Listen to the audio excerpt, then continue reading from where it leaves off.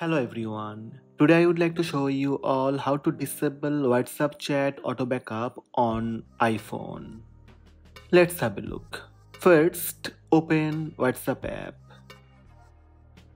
Tap Settings gear icon located on the bottom right corner. From WhatsApp settings, tap Chats.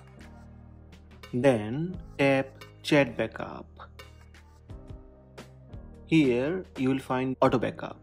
Right now auto backup daily. Tap auto backup. You can choose weekly, monthly or off. To disable WhatsApp chat auto backup, tap off. When off selected, go back to chat backup. Here you will find auto backup off. So these are the steps to disable WhatsApp chat auto backup on iPhone. Hope this video help you. Please subscribe my channel by tap subscribe button. Also tap the bell icon to receive notifications about all new videos.